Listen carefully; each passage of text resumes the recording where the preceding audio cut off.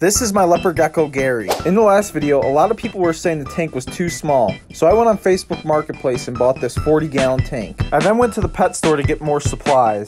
I ended up getting a 3D background, carpet liner, and 30 crickets.